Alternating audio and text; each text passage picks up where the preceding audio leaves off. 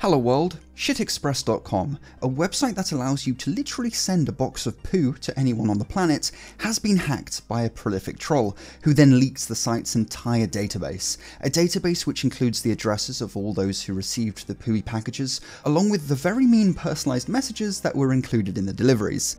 So, ShitExpress, it's one of those websites that has received a lot of media attention for just how ridiculous it is. Idea being, if you don't like someone enough to spend $16.95 to send them a box of poo, then this is the site for you. Just type in the name and address of your worst enemy, write them a personalized message, select your favorite kind of animal droppings, then just pay, and that's it. Best part is, the package is sent anonymously, as the recipient has no idea who sent it. Well, anonymous until a few days ago, when a customer found an SQL injection vulnerability in the site.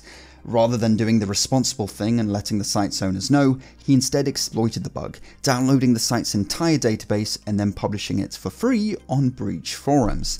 The database has roughly 20,000 records, going back all the way to 2014.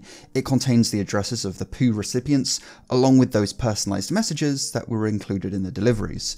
Now, I've had a look at the leaked data, specifically those personalized messages, for journalistic reasons of course, and whilst many of these poo packages were sent by people to their friends as a kind of prank, there are people who've used this service to break up with their partner, accuse people of murder, and all kinds of awful things. Believe me, there is no limit to what people have written in that message box.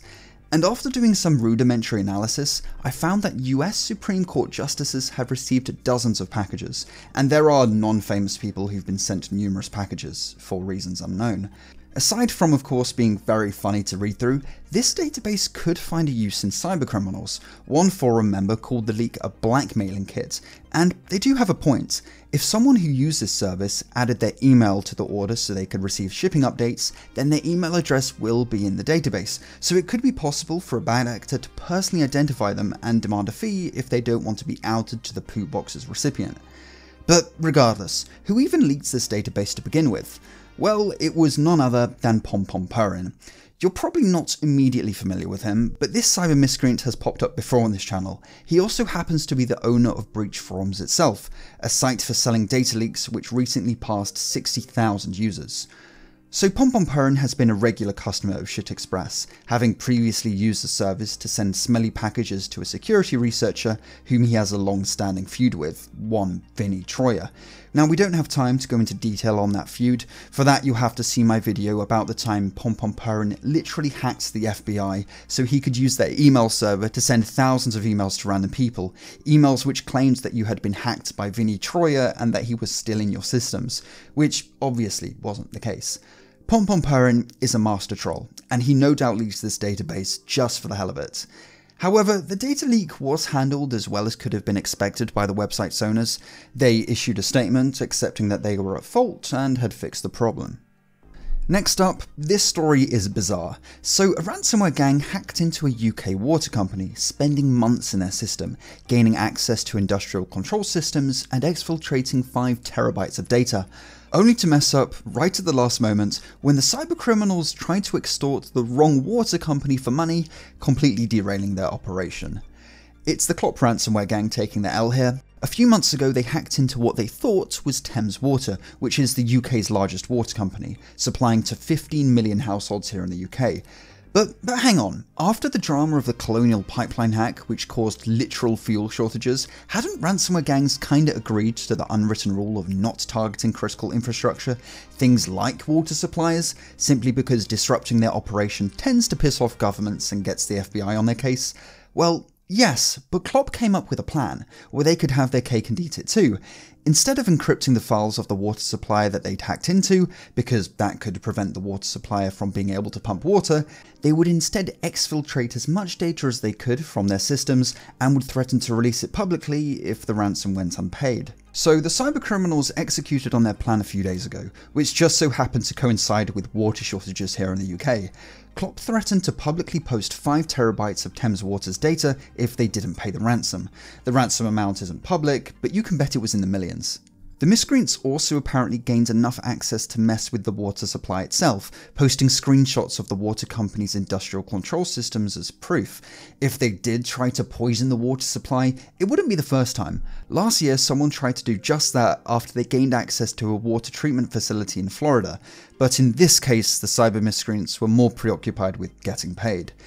In response to the ransom demand, Thames Water simply refused, claiming that they hadn't even been hacked in the first place, putting out a press release calling this a cyber hoax. In response, Klopp started leaking data through their dark website, releasing files bit by bit, starting with photocopied passports and driving licenses of employees. But cybersecurity researchers started looking through the leaks and spotted something peculiar. On one of the leaked driving license documents, it clearly says that the person is employed by South Staffordshire and not Thames Water. It quickly became apparent that sure, the cybercriminals had hacked into a UK water company, but they had been trying to extort the wrong one. The Klopp ransomware gang quickly changed the name of the victim on their dark website, but by that point, it was too late. Given that they had already started leaking data, there was no chance of getting a ransom payment from the actual victim company, South Staffs.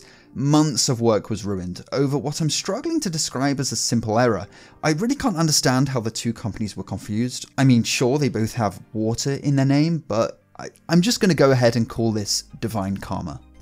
Next up, a quick story of a developer who tried hacking his car's entertainment system, only to realize how hilariously insecure it was, that the car's manufacturer was signing updates using encryption keys copied from online programming tutorials.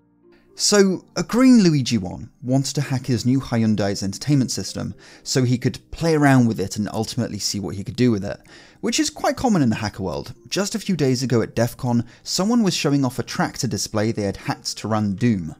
But anyway, our developer plans to hack the system by modifying a firmware update, adding custom code which would give him root access. The first hurdle was that the official updates provided by Hyundai used password protected zips, although he managed to bypass this by exploiting a known vulnerability in protected zips, whereby if you have the plaintext of one of the encrypted files within the archive, you can leverage that to decrypt the entire archive. He managed to find a plaintext version of one of the files on the internet, so the first hurdle was gone. However, he hit another snag, in that the firmware updates were of course cryptographically signed by Hyundai themselves, so modifying code in an update would ultimately cause the update process to be rejected by the car. However, the zip he decrypted earlier contained the public key used for signing, which he googled on the off chance someone else had documented the process of hacking this particular entertainment system, and this Google search led him to a peculiar discovery, that the public key being used to sign official firmware updates was copied from an online programming tutorial. The tutorial of course contained the corresponding private key alongside it, making the eventual rooting of his car possible.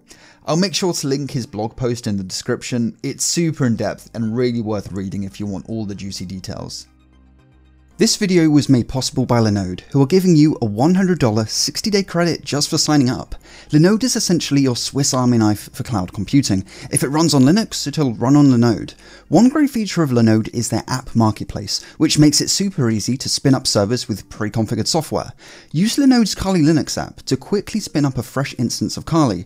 The installer makes it easy to configure the basics, like VNC passwords, whether you want a desktop environment, and so on.